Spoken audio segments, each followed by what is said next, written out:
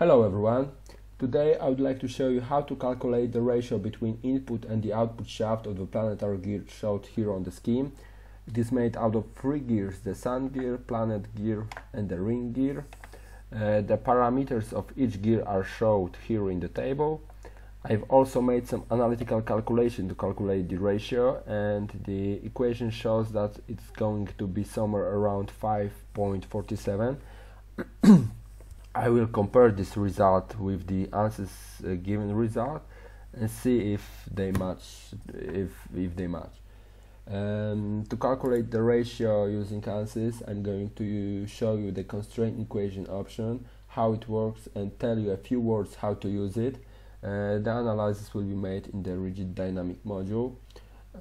Here you can see already loaded geometry.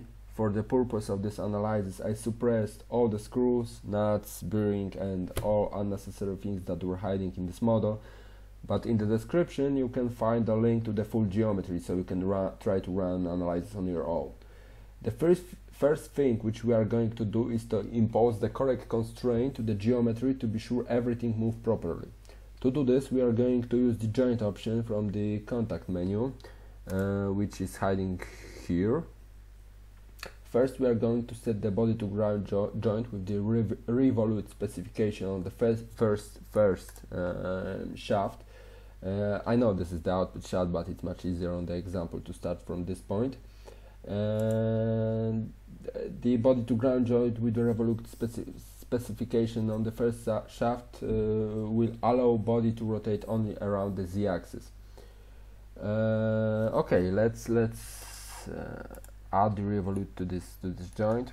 As I said, we have to choose one of the cylindrical faces. The Z is in the axis of the shaft. Let's hit apply, and that's all what you have to do. The next joint will be body to body, and we are going to set the rotation between carrier and the planet gears for each gear. Okay, let's do it now. Revolute the cylindrical face of the carrier and the cylindrical face of the planet gear. Now I'm going to skip the video to the moment where all the planet gears will be set properly. Okay, all the joints between carrier and the planet gears are set properly. The last joint will also be body-to-body revolute, and we are going to set it between the input shaft and the output shaft. This will prevent our shafts from moving away, and it would also let it rotate around the z-axis only. So again, body-to-body revolute, the first cylindrical face and the second one.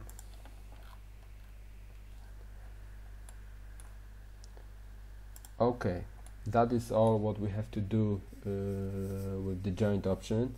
Now we are going to set the rotation of the first shaft and the rotation ratio between the cooperating gears. To do this, we are going to use the previously mentioned the constraint equation option. This option let us set the ratio movement between bodies. For example, if we have a gear with the ratio 1:4, and we can set that if the first gear would rotate by 100 degrees, then the second one will rotate only by 25 degrees. We can also do such things with the linear movement or any other. This is why this is so great option, because you don't have to use the contact between bodies, which significantly reduces the calculation time. But let's get back to analysis. First, we are going to set, let's say, 50 steps, which I've already set, 1 second each. Previously it's like this, you have to only change 1 to 50. Next, we are going to set the rotation velocity for the first shaft. Let's say at the first 10 seconds the shaft will accelerate from 0 to 1 RPM, and then it will rotate with the constant speed. To do this, we are going to set the joint load. We are going to set the first joint we've set, rotational velocity. Let's go with constant. Let's put the tabular data. Let's go, as I mentioned, from 0. In the first second the shaft is accelerating to the 1 RPM, as you can see, and the rest of the time it's moving with the constant speed. I will run the analysis to show that for now the only first shaft is moving. Okay, the calculation is done. Now let's run the analysis, but let's change the frames to 500. Let's say 4 seconds. You will see that only the first shaft and the carrier is moving. There is a collision between gears because there is no ratio movement set between gears. To do this, we are going to set the constraint equation option. And how to do this? First, we are going to add the first joint and the joint between carrier and the planet gear, this one. And now we have to put the proper ratio between them, proper ratio movement between them. The first one, let's say 1, and what we have to put here. We know that the rotating of the planet gear is highly dependent on the ratio between ring gear and the planet gear. So we know that the one has a 85 thieves and the second one has a 33 thieves. Let's calculate the ratio between them. It will give a 0.83 around. Let's put this value here in the equation option. And this is our first, let's add a minus because the gear should rotate in the opposite direction. And this is the rotation between first gear. We have to do this for the rest of them, so I'm going to duplicate this one, and this one, and I'm going just to change the actual joint. Okay, let's run the analysis. If everything went okay, we should now see the rotation of the planet gears, and there should be no collision between the ring gear and the planet gear.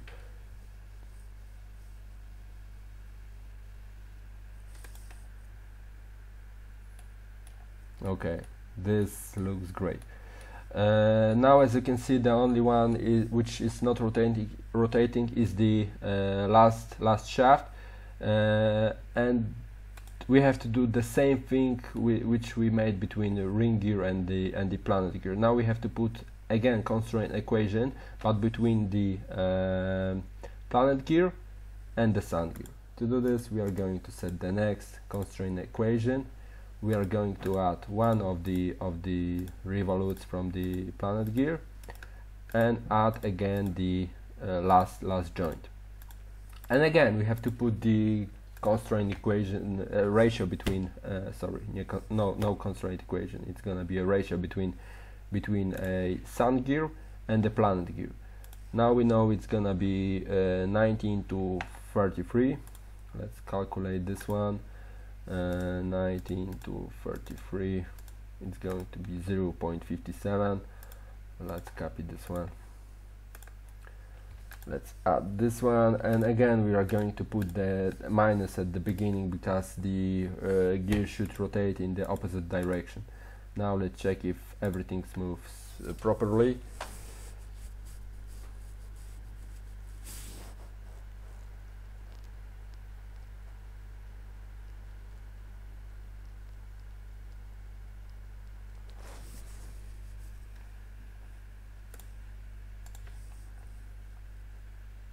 Yes, as you can see, everything moves smooth. It is great. Okay, now we can perform our last step, which is calculating the rotation ratio between input and the output shaft. To do this, we are going to